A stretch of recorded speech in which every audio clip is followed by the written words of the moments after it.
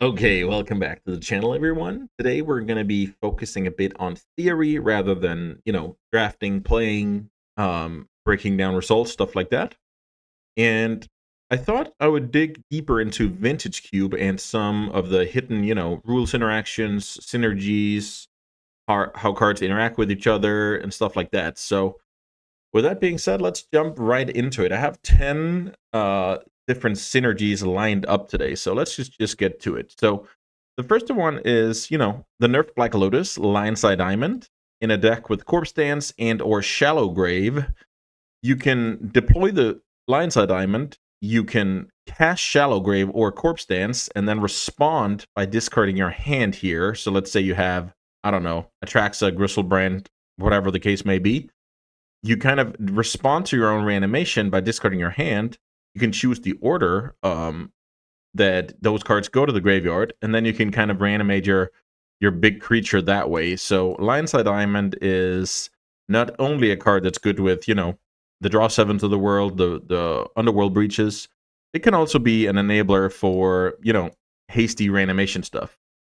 Worth noting is that you can't really take advantage of the extra 3 mana unless you have, flashback cards or your big creature draws into more cards. But it is worth keeping in mind that this is like a poor man's Entomb or whatever the case may be. Okay, let's move on to the next card. Tolarian Academy. We all know this is awesome. If we pick this up early in the draft, we focus on artifacts when, looking through the next packs, and that is great and all. So this is basically just a reminder that we have clues in the cube. Those are artifacts. We have blood tokens. Those are artifacts. We have map tokens. Those are also artifacts. And then we have another clue card here in white as well. So this is basically why, sure, there might not be any actual artifacts in the packs, but maybe there are cards that, generate artifacts. So this is a way to make your academy even better. Then you end up with a mana sink. Whether that's, hard casting a Portal to Phyrexia or a big Walking Ballista, activating Urza a bunch of times, Retrofit or Foundry, that's kind of up to you. But I just wanted to highlight that some of these cards can actually help your artifact count. And even cards like Glimmerlens I could have had on this list is a good one. Porcelain Legionnaire out of white. A lot of those cards are hidden artifacts, even though they're aggro cards 9 times out of 10. The next one is a bit more of a rules question thing. So, Bonecrusher Giant, the stomp part of this card, says 2 damage to any target. Damage can't be prevented this turn. So, if you resolve this card, you can break through stuff like the One Ring protection or True Nemesis protection, because protection prevents damage on a rules basis, right? Questing Beast, the same thing. Combat damage that would be dealt by creatures you control can't be prevented. So if you have Questing Beast out, your opponent's True Name doesn't do anything when it comes to protection. It can also break through the One Ring protection, which is kind of unique. I know this is a thing in Modern where you use these 2 cards sometimes, to break through the One Ring, but it's something we can incorporate in Vintage Cube as well. Next up, we have this card, Magda, which is on the surface kind of hard to evaluate, right? So you have a 2/1, it pumps all your dwarfs. When you go through the list, I don't think there's a single other dwarf, so that thing is kind of irrelevant. And if you get 5 treasures, you can search for a dragon. I mean, that is kind of cool, but what I want to highlight is the fact that this card doesn't need to attack in order to create a treasure token. It just needs to get tapped. We can do that with a couple of ways in the cube. We have Crew on Smuggler's Copter, and we have Saddle on Caustic Bronco. So that's just kind of a cool way to not, expose your Magda in combat, but still get the treasures. I also wanted to highlight the fact that Gobble Rabblemaster, making the 1/1 that is oftentimes, just going to die from a bigger blocker.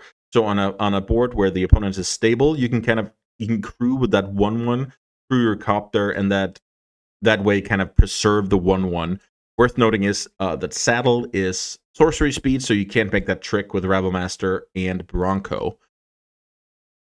Up next, we have Mr. Workshop. It's kind of like the Academy topic, where it's going to be somewhat obvious which cards you can power out with it. Everybody knows that, the One Ring, Coveted Jewel, Mere Battlesphere, whatever the case may be, that those are good to power out with Workshop. But I wanted to highlight some of the more, less obvious ones.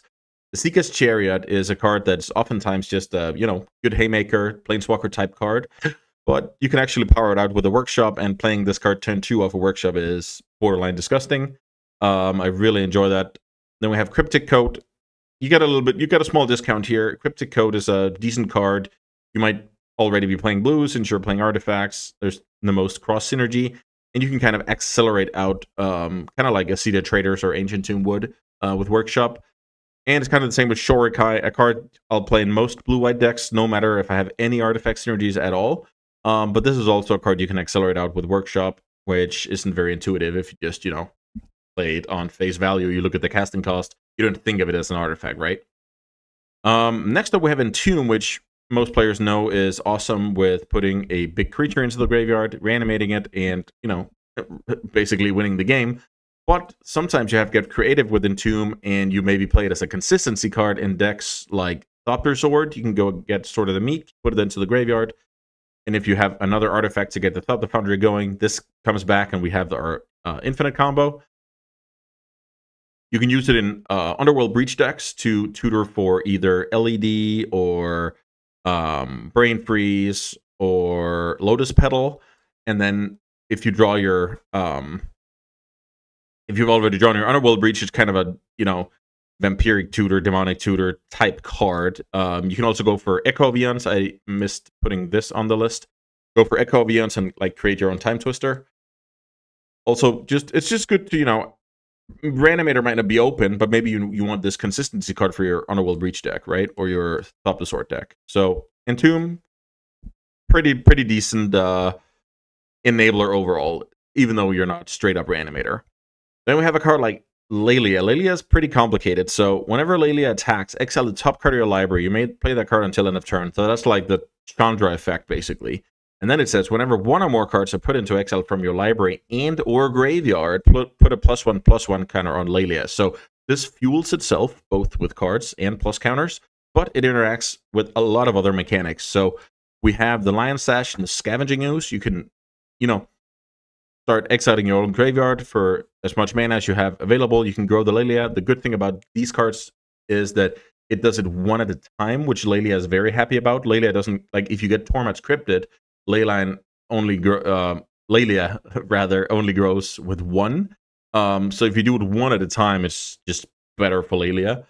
As I said, Chandra, Torture Defiance, same thing. You exile a card from the top of your library. That is nice. And that also grows the Lelia. It's the same with Delve spells. I believe Treasure Cruise is gone from the cube for the time being, but Dig Through Time is there, so you can grow your Lelia by 1. Even though you delve 6 cards, you only grow it by 1. It's the same with flashback cards. Firebolt, Lingering Souls, Faithless Looting. Maybe there are more, I'm not sure. And it's the same with Underworld Breach every time you escape. Same with Uro, same with Flage. Escape also grows your Lelia. So Lelia is a card that can all of a sudden get way more value as the game goes on. So now we have Currency Converter. This is another super complicated one. So it has a static ability. Whenever you discard a card, you may exile that card from your graveyard. Okay, fair enough. You can loot for 2 mana, sure. Then the tap ability is put a card exiled with Currency Converter into your graveyard. If it's a land card, create a treasure. If it's a non-land card, create a 2/2. So you will note that while it fuels itself, it's basically like Lelia this way. It also get enhanced. Its effect gets enhanced by other cards. So let's look at some other, incidental discard type cards that, you might end up having that interaction, right? Psychic Frog. You discard a card to grow the Psychic Frog. If that's a non-land, great. You can exile it to Currency Converter, get a free 2/2. If you Wheel of Fortune, you get a bunch of cards under Currency Converter, maybe, and you can make 2/2s or mana from that point on. Same with any looters like Jace or like the new Otter. Into you when you attack, you discard a card. Perfect. You put it on the Currency Converter, get a free 2/2 and you get a ton of value. If you have a Lelia in play, all of a sudden you have a bigger, matrix of synergies.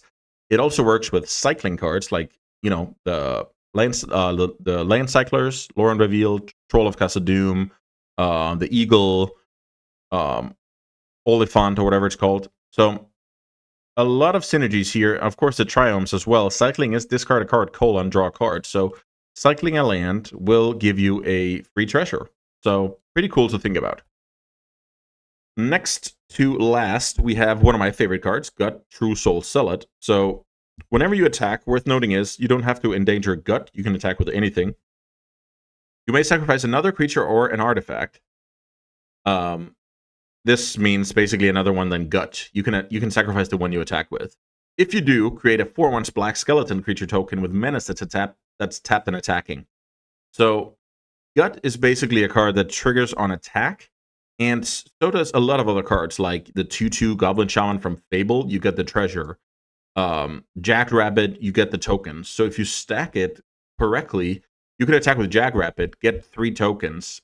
If you put the Gut on the stack first, you get your token first, and then you can sack one of those tokens and get the 4/1 menace attacking. Same with Fable, you can sack the treasure and get, the 4/1 attacker while not sacrificing a better permanent. So stacking those attack triggers, I could put a card like Guide of Souls in here as well, which would interact with some of the same stuff that Gut does, where it's like if you make tokens on attack step, you can actually get to pump using the energy. So stacking these correctly will definitely be a difference maker in your games. Last up, we have Spellseeker, a card that everybody knows is good with Ancestral Recall, Time Walk, Flash. Those are like the premier ones, and then the Reanimator cards like Entomb and Reanimate itself.